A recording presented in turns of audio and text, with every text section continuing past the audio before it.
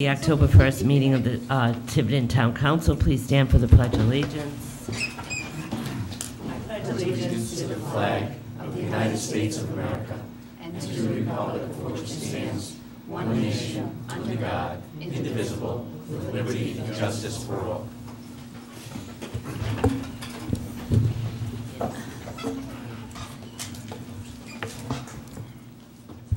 All right, Nancy.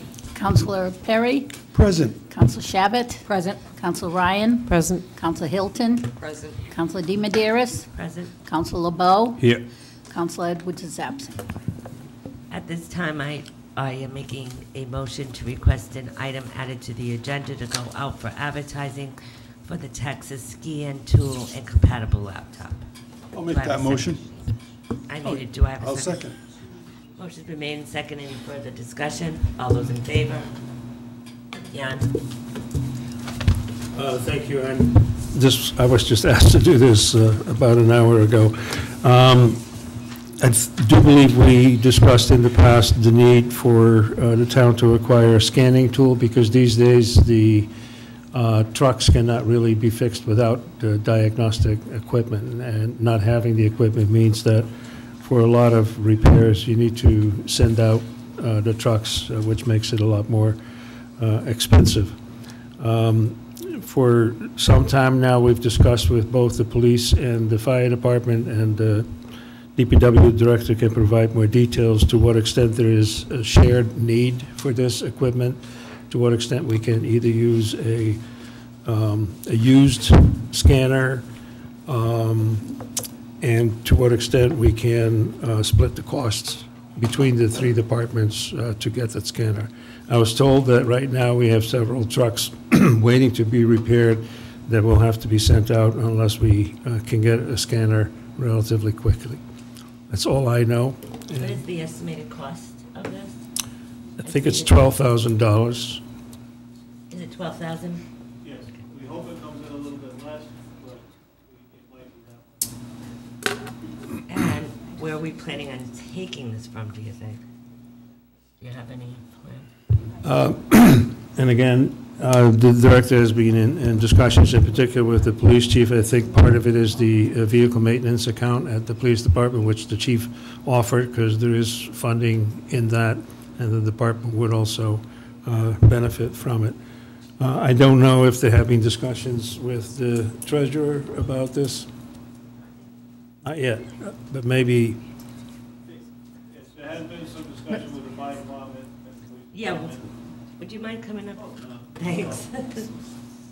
Good evening. So there has been some discussion with the police department, fire department, and we would pick up some of the cost. The police might kick in $5,000, and the fire department and DPW the rest. And also we would share the cost for the software. The $12,000 more or less would be for the scanning tool and the monitor. And as the administrator said, thank you, the equipment has to either be sent out if we can't scan it. Even your cars, when they go to the dealer, they scan them. Ours is a little more expensive tool because it does cars all the way up to heavy-duty trucks, fire trucks, and equipment, front-end loaders, dozers, etc. The other option is you do a little bit of pick and patch. You say that you think it might be this item, so you buy it, you replace it. That's not a cost-effective way to go. Any questions from the council? Like to entertain a motion I'll make a motion. We go out to bid. for the Texas Scan Tool and Compatible Laptop? Second. I have a second. Second. Motion's been made in second. Any further discussion? All those in favor? Thank you. Before I begin, I was given a couple of announcements, and I know that I will forget if I wait till the end, so I'm going to do them now. Sally Black has given me this to say. The Global Anti-Bully Day is today, October 1st. Sparky's here at Tiverton, outside of Randy, here at Tiverton Substance Free Anti-Bully Bear.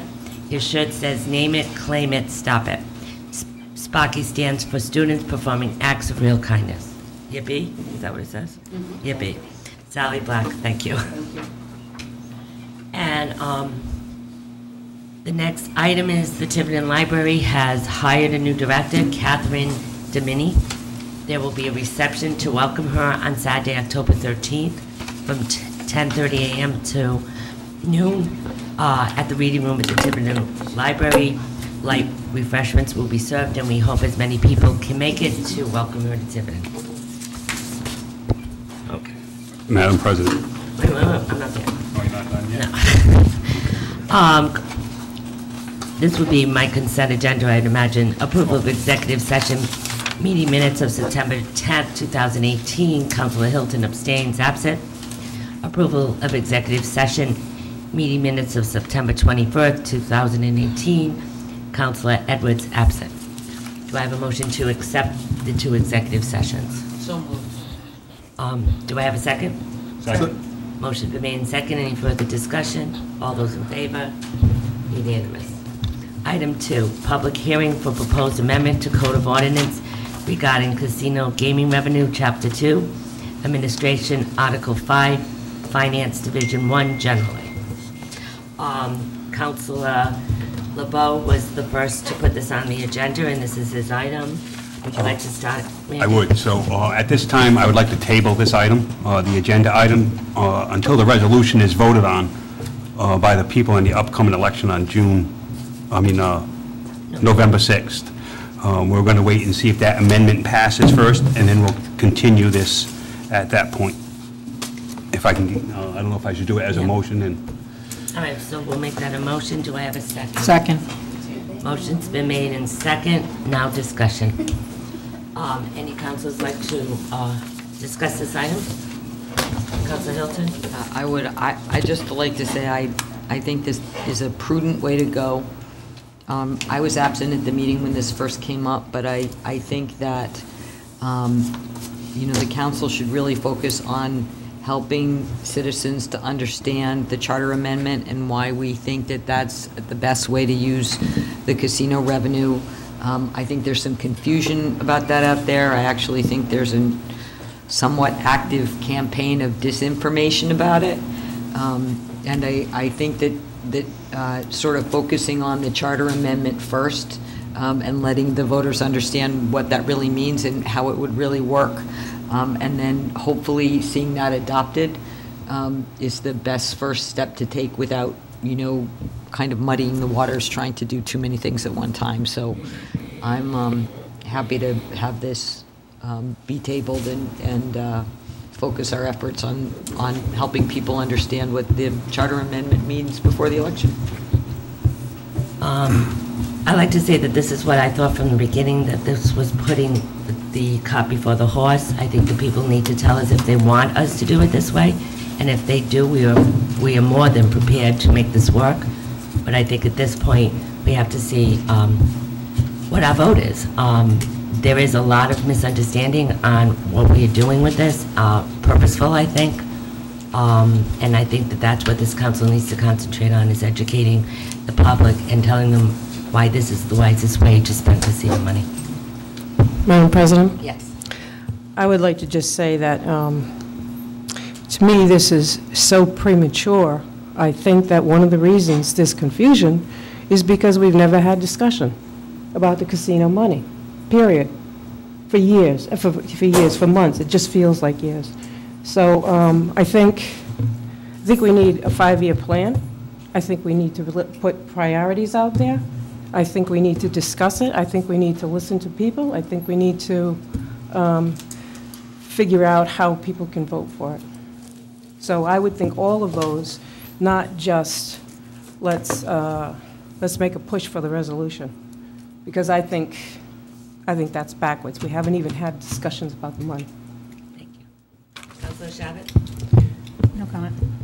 I've been saying right along, I think the people should decide where the money goes. That's what I've been saying right along, so I'm glad to see that we're going to wait till November and see what the people say. Well, we're going to vote, and then... Madam President? Yes. I don't want anybody to get the wrong idea.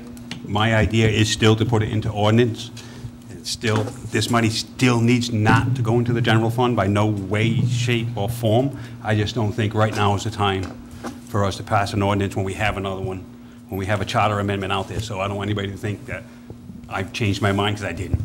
I don't think any of us really have changed our minds, but I think that this is the. Well, I got some bullying emails, people telling me that they So did know I. more than me.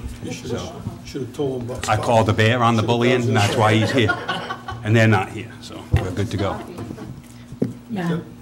Just because we were talking about information, accurate information before, I just want to make clear that to the extent there is confusion, that this was not a proposal to put the money in the general fund. It was a proposal not to put it in the operating budget. Very different, but I guess there's a lot of education still to be done. Yeah. And there will be a voter pamphlet that Nancy's working on, and that I'm going to work on with the council and get Jan and Tony's input to educate the public more to what we are looking at. Okay, so I have a motion on the floor, and I have a second. All those in favor? Unanimous. Thank you. I've got a question. Yes, This is Peter. a public hearing. Well, I haven't opened a public hearing, and I'm not going to, since this is what happened, but To me, it's... you need to come to the mic, and Yes, I I'll, will. thank you. Peter Melnis, Captain Circle, 83 Captain Circle. I think every public meeting should be open. Then you can close it for whatever reasons, or have a hearing. It's the courtesy of the fact that anybody from the public that comes here has an opportunity to talk. And now, just open and closing without having that input is kind of... Well, I'm letting you speak. If you'd like to say something, you can. Well, yes, I do want to speak. That's one point. You should open a meeting, see if there's anybody from the public first, then close it. Two, since you're going to postpone this to the referendum, does anybody have an idea, or I know you do have an idea, a copy of the referendum? Well, it's an ordinance, but we do. That's what Randy is proposing. I'm saying on the charter review. Yes, yes, we do, and we have. Could you read that? Is it available to be read at this moment, to get into the public Well, it's record? on our website. I know. We've had 2 public meetings regarding it. Some people don't have Several work- websites, All right, but they we had watch this. several workshops concerning this. But this is so- an opportunity for you to get this out into the public on the cable. That's You my want me 2 to read points. it, Thank you. Nancy?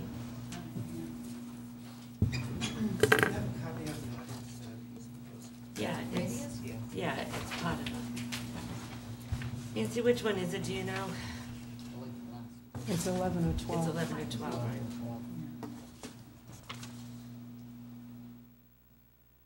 I think it's 10. Or 10. Yeah, I think it's 10, because there's no 12, so. Yeah, the 11 is the town referendum. 10 is the casino revenue. And the ballot question will be, shall the town charter be amended to allow casino gaming revenue to be used on debt service, capital development, or infrastructure, and to prohibit its use on the operation budget? The reason for change is, shall the Tiverton Town Charter be amended? No, you don't want me to do that? Blue is what we've got on. Okay, so that is the ballot question, Peter. Okay. Let's just set up the blue is the class, that's what. Yeah, okay. That is the question. It's 10. Okay, so now, I'd like to make a motion to go into executive session. Council President Personnel, 42465A1, Town Administrators, 6-month evaluation notice given. Second? Yes. Yes. Yes. Yes. Yes. Yes. Yes. We're in executive session.